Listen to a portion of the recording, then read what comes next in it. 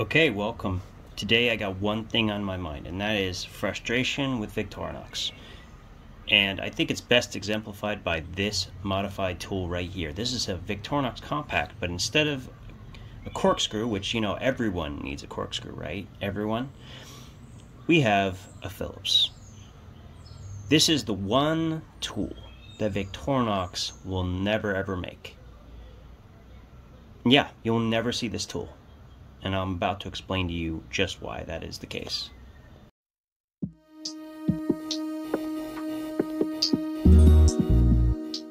So I think it's safe to say that if this tool existed, we would all own one. Okay? It has pretty much everything we want, including a nail file on the back of the hook. Okay? This is basically the same setup as a Victorinox compact. It has the extra pen slot as well. A pressurized pen, which is always a great backup to have when you need to sign something. It's compact, it's elegant, you know, it can come in so many different colors because the plus scales, you know, they are available in so many colors. But they will never make this. They will never make this tool. This tool will never exist. And the reason that Victorinox is in this situation, as well as Leatherman, is they have reached a point where in order to improve, they have to hurt the market of their other tools. Where will the Super Tinker sit? I think actually the Super Tinker is okay because it has the awl. But there's a lot of other tools that would get hurt by this existence. And because of that, you won't see it. Because it'll end up hurting their inevitable market. They're the only ones competing with themselves at this point. Same thing with Leatherman. You'll notice that a lot of times when they come out with new tools, they try not to overlap all that much. They have less of an issue than Victorinox, being that they've been around for so long. I mean, just take a look at how long it took for the Farmer X, the Pioneer 93mm series, to eventually come out. I mean, it's just come out recently. People have been asking for that and done modifications for that for years. What is the reason for them not having pocket clip at this point in time?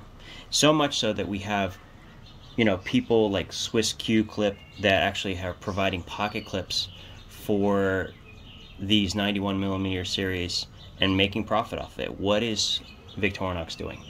This is the tool that I think everyone says no-brainer, should exist, and doesn't. And the question also becomes, like, why not have every single hook, which is relatively useless, not for most people. I mean, you can be like Felix Imler and you can be the, you know, the MacGyver and use your hook for all kinds of cool stuff like he does.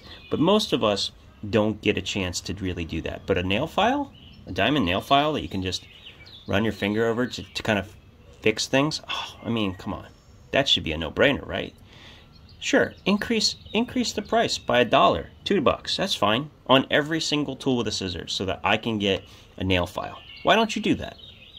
No idea. And of course, the Phillips. Isn't a Phillips so much more useful than a corkscrew on a day-to-day basis? I mean, shouldn't it be? I don't understand. I mean, it would go even further than that.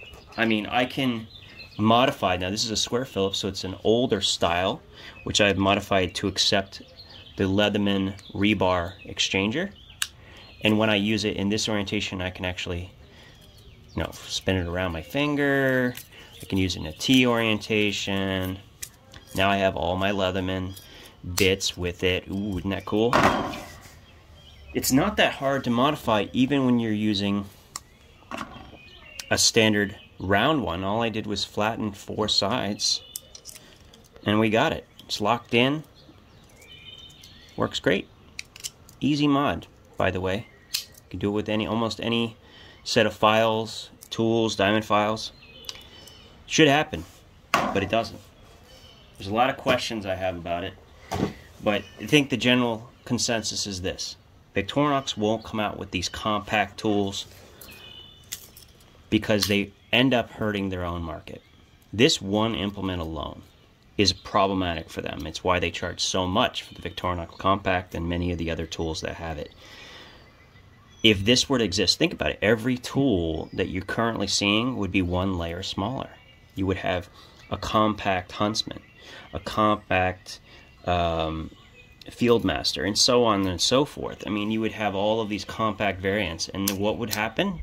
Well, people like it smaller. They like it thinner. They like it more elegant. So they're going to end up hurting their own market. So we won't see that. But in the meantime, this is a very easy modification, and in future videos I will actually show this step by step how to do this mod. It's a matter of just punching through. I'll show a couple pictures from it. I think you can get the general gist. But I do want to apologize to you guys over on YouTube. When I posted my modified Leatherman videos, where I had like 4 that I was going to put up for Lotto, they were all on Instagram. And a lot of people asked me after the fact, are they still around? I would love to have access. Well, I will do that eventually for you guys. But for now, I wanted to make this an exclusive. So what I'm going to do is I'm actually going to offer this modified compact. This is a brand new compact that I've switched out the Phillips for the corkscrew. These are just placeholder scales for display, but I have a whole bunch of other scales, including the originals that I took off very carefully. So we have the original plus scales, as well as transparent blue, blue, and black. So what I will do is I'm going to sell this in a Lotto format. So if you are interested, say I'm interested down in the comments, like and subscribe, and then I will assign you a number. In 48 hours from the time of posting this video, I will then do a drawing for this, and whoever's number comes up will communicate either through Facebook or Instagram and get this to you guys. This is going to be a price of, what did I work out to do? I think because it's the first time and I'm gonna take no cost for my labor, $80 for this one. If you want one of these scales, all you have to do is add 10 bucks, but I will absolutely change out the scales for you. Otherwise, it will come with the standard red plus scales that it came with, which are in perfect condition. I was careful to remove them. So there you go, 80 bucks plus shipping, of course. So if you're interested in this, let me know, put it in the comments, and I will sign you a number and then do the drawing in 48 hours. Well, thanks for stopping in. I'm hoping to do more of stuff like this in the future for you guys on YouTube. It's a little bit complicated because of messaging, but definitely will be getting some Leathermans out there so that you can actually put your hands on them. I will also be doing videos on the modification process, modification tools that you will need, both for Victorinox as well as for Leatherman. So hopefully that'll come up in the future.